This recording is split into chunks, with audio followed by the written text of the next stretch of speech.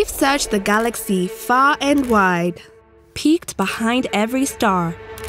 Every part of our big wide universe we've explored makes one thing clear. Earth is like nothing else. But why is our shared home so unique? Life, all kinds of life, and its incredible variety. Our planet is full of it. From the birds boasting big broad wings flying high above us in the skies, to the life beneath our feet, so small we might miss it if we blink. Animals, plants, and all the places and spaces they call home make up the rich variety of life on Earth. And this, known as biodiversity, keeps our planet intact. But today, we are losing biodiversity, and quickly. This doesn't just mean we see one-of-a-kind species and species disappear. It puts us in danger too. So what's driving this biodiversity loss? And where do we go from here?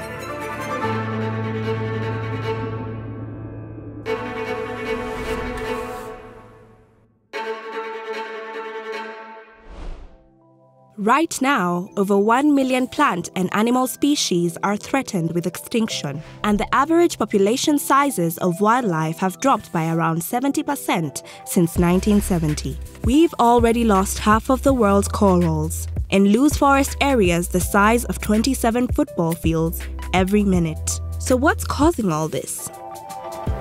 There are 5 key drivers of biodiversity loss. Let's start with the biggest. Changes in land and sea use, especially for food production. We all need to eat, but the intensive and unsustainable way we currently produce food sees us degrade and destroy precious environments that are critical for people and nature. Already about 40% of our habitable land is used for agriculture, for livestock, and for crops that feed both people and livestock. And that's just one of the ways that our land and sea use threatens nature. Overexploiting species via harvesting or hunting and poaching is another reason we're losing biodiversity. Overfishing, for example, is happening at such a large scale, nearly a third of all monitored global fish stocks are now overfished. If we keep this up, this would spell disaster for marine ecosystems, as well as the more than 3 billion people globally who rely on fish for their primary source of protein. And that's not all. Pollution is threatening our blue planet too. There are many sources of pollution. Take plastic, for example. Our rivers and lakes are overflowing with it, and over 14 million tons make their way into our oceans every year. This impacts marine environments and the many plants and animals which live there, species which keep our planet in balance. When these spaces are polluted, species suffer, so we lose them.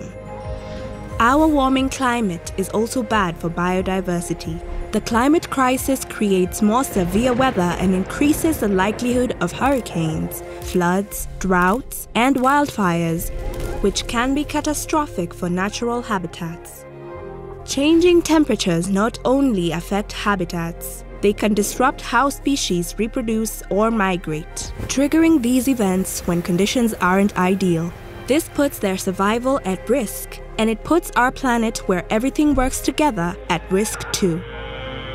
These changes in climate, along with our increased transport and travel globally, can also cause invasive species to spread to new areas. These then compete with native species for space, food, and more, or spread diseases, further lowering their odds of survival. We know what you're thinking.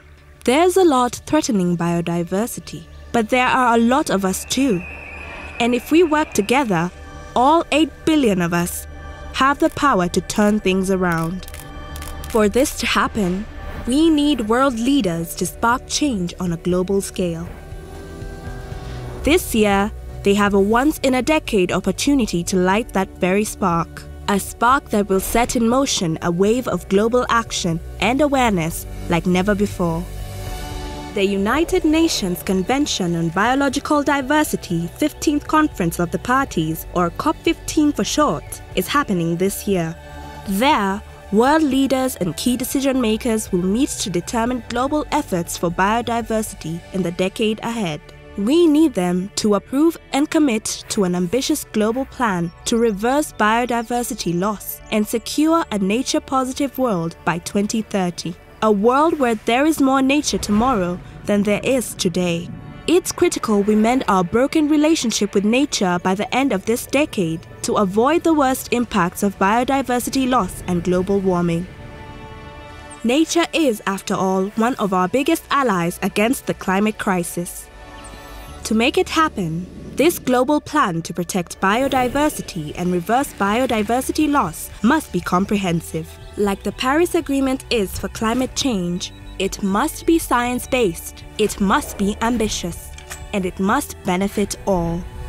The decisions world leaders make or don't make at COP15 will determine our relationship with nature and our own futures for decades to come. Till then, we must continue to act, spread awareness, and encourage others to do the same. We are and always have been part of the equation. Now, let's be part of the solution. Share this video to spread the word.